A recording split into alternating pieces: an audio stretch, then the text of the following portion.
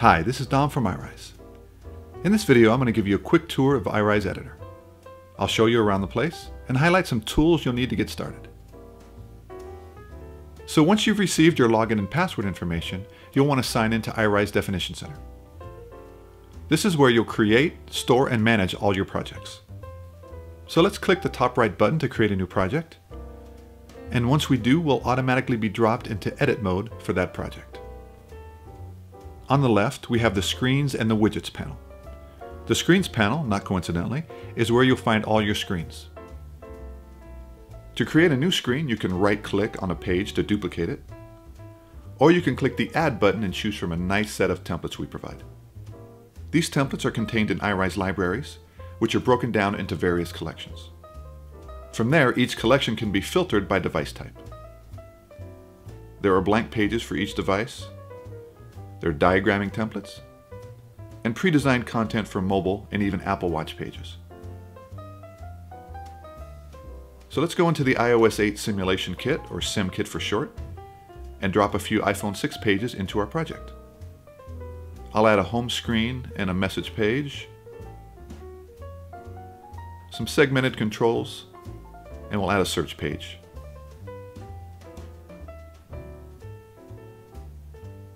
Now that we've created a few pages, the next step would be to add and configure your own custom content. We can do that a few ways. First, I'll show you the Widgets panel. Now, similar to templates, widgets are also broken down into searchable collections. The basic Widgets collection provides various text widgets and buttons and inputs and tables and lots of other useful content. We've also got diagramming collections, and of course mobile content to help customize your prototype.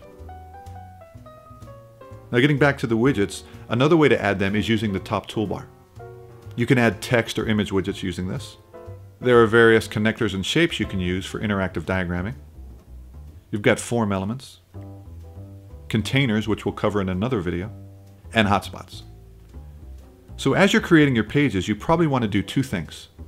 You want to format and manage the widgets, and you want to add interactivity. For formatting, you'll find your options by clicking the Format button and then the Style and Settings tabs.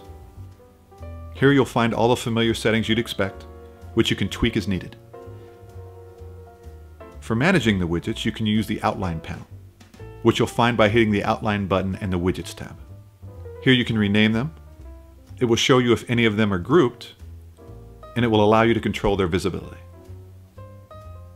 Now, as far as adding interactivity, that's obviously a much larger topic that we'll cover in other videos, but I think if I show you a very simple example, you'll get the idea and be able to run with it.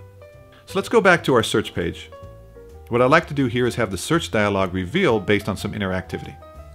So to start, let's click on the Actions button and show the Actions tab. First thing I want to do is rename that Edit text widget to say Search. Now with the text widget selected, let's click the Add Action button. This will give us trigger and action options. For the trigger option, we're going to keep click, but as you can see, there are a lot of other triggers you can choose from. And for the action, we want to show the search widget, so we're going to select Show. Click Next, where we can choose the widget that we want this action to affect. We'll select the search group. Now for realism, let's add an effect. I'm going to choose Push, and we want down to be the show state. So now that we've done that, we want to test drive our page and see how it performs. For this, we'll hit the play button. You'll always use this button when you want to preview the changes you're making while you're editing. So let's simulate and preview this page. Now, although the effect is working, it's not quite right. We don't want the search box to appear before we activate it. So to fix this, what we're going to do is we're going to hide that widget by default. And we can either do that in the Outline panel or we can right-click. So let's play our page again. And voila, it works. So now I'll show you the last step in this video, which is comments, requirements, and collaboration. Now in the upper left-hand corner of the browser, you'll find icons for showing the page directory, comments, and requirements. So let's add a comment to this page and start a discussion with the rest of the team. If you'd like, you can even associate the comment to a widget. And that's all there is to it. And requirements are created the exact same way.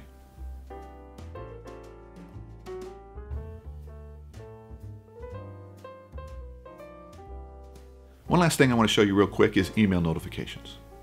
So if we jump back to the Definition Center page for this project, on the bottom left you'll find a few options for receiving email notifications for comments and requirements, including the option to receive a daily digest. So that's it for this video. Remember that if you ever have any questions, you can click the Help button in iRise to start a conversation with an iRise expert, and they'll respond to you ASAP. You can also utilize the iRise community, where you can share and learn with other iRise users. So thanks for watching, and take care.